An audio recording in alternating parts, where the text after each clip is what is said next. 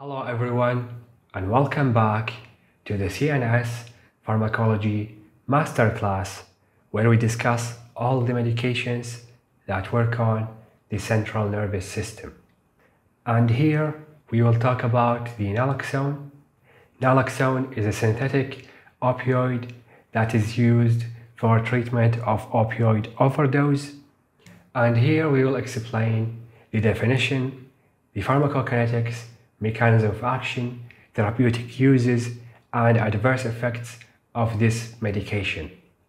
You can always skip to other parts of this video using the chapters available in the video description. And let's start with an overview of the naloxone. So the naloxone is a synthetic opioid antagonist medication. So it binds to the opioid receptors and antagonizes them. And it is famous for being used to counter the respiratory depression that occur with opioid overdose. So when the patient overdosed on opioids and had respiratory depression from that, we can use the naloxone to reverse that. Thus, it is life-saving medication. It was synthesized in 1961 by the pharmaceutical researchers Moses Lowenstein and Jack Fishman. Now here, let's explain where the naloxone sits in relation with other opioids. So regarding opioids, we have the natural, we have the semi-synthetic, and the synthetic opioids. Both the natural and the semi-synthetic act as agonists on the opioid receptors. Examples for the natural is the morphine and the codeine, and for the semi-synthetic is the heroin and hydromorphone. And then the synthetic, we have the agonists like the methadone and meperidine, and we have the mixed agonist antagonists like the nalorphine and nalbuphine, and then we have the synthetic antagonist opioids, which are the naloxone and the naltrexone. So the naloxone is included in the antagonist synthetic opioids. Now let's talk about the pharmacokinetics of the naloxone. So naloxone is mostly available as intravenous formula with a short duration of action of about 1 to 2 hours. It is also available as intramuscular, subcutaneous, and intranasal. The oral formula is not used because of the extensive first-pass metabolism associated with that, and the bioavailability of the oral formula is 2%, which is very low. And the bioavailability of the intranasal formula is 50%, and the intravenous and intramuscular is of course 100%. It is metabolized by conjugation in the liver, and the half-life is from 30 to 80 minutes of the intravenous formula, and it is excreted through the liver and kidney. Now let's talk about the mechanism of action of the naloxone. So it binds to the opioid receptors, the mu, the delta, and kappa, and act as a competitive antagonist on these receptors. So it antagonizes these receptors, and it has 10 times higher the affinity for the mu receptors. So it favors the mu receptors more than the kappa and delta, and that is why it is very good in reversing the respiratory depression associated with the morphine and the other opioid agonists. Because the morphine favors the mu receptors, and the naloxone also favors mu receptors. So when naloxone is given in morphine toxicity, it is very good because it antagonizes the mu receptors. Administration of naloxone in patients not taking opioids would not produce any effect. But if the patient is opioid dependent, then antagonizing their opioid receptors with naloxone would reverse the effect of the agonist, the effect of the morphine, for example, leading to withdrawal syndrome.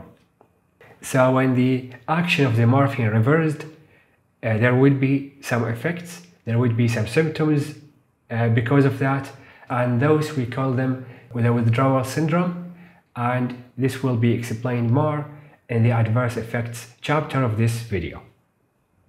Now let's talk about the therapeutic uses of the naloxone. So it is used for opioid overdose, as we mentioned. It is given intravenously because the intravenous formula is the fastest one. It works after 1 to 2 minutes. And it is used for full agonist opioid overdose like the morphine. And the opioid overdose symptoms like the respiratory depression, the decreased level of consciousness, the decreased awareness of pain, the cardiac arrest maybe, and other effects of opioid overdose are reversed within 1 to 2 minutes after intravenous naloxone administration. And the effect lasts for 1 to 2 hours duration. And patients who are treated with naloxone intravenously may go back to respiratory depression after the duration of action of naloxone is over. So it has to be administered multiple times until the drug that caused overdose duration ends. Because remember, most of the opioid agonists have a longer duration of action than the naloxone. For example, the morphine has a duration of action of about 4 hours, and the naloxone has a duration of action of about 1.5 hours, let's say 2 hours.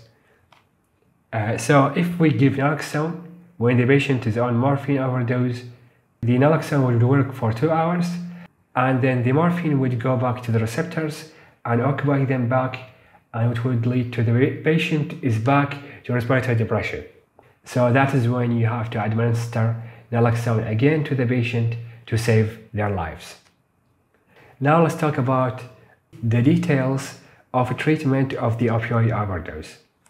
So when the patient gets respiratory depression or life-threatening respiratory depression and CNS depression from opioid overdose, we start by giving them naloxone with a dose of 0.1 to 0.4 milligrams intravenously.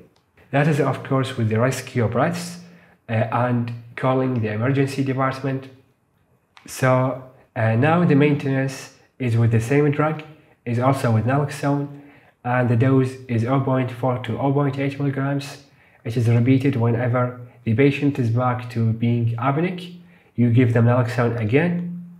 And in opioid overdose of the newborn, you start with a naloxone dose of 5 to 10 micrograms per kilograms, and the second dose is about the same. So if the patient is a newborn, you give them first 5 to 10 micrograms per kilograms, and then you repeat the dose if needed. So this is the naloxone emergency kit. It looks like that. They give you 3 syringes, they give you alcohol preps and the naloxone. And here we have some instructions on how to use them. So this is an example of a naloxone syringe that is already loaded.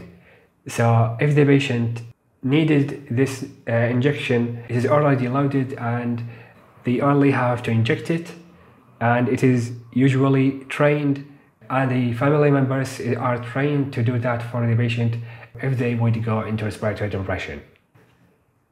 So naloxone should be prescribed to patients taking high dose of opioids, higher than 100 milligrams of morphine. Just in case they go into respiratory depression, you give them the naloxone. And there should be, of course, a form of education that includes preventing, identifying, and responding to opioid overdose.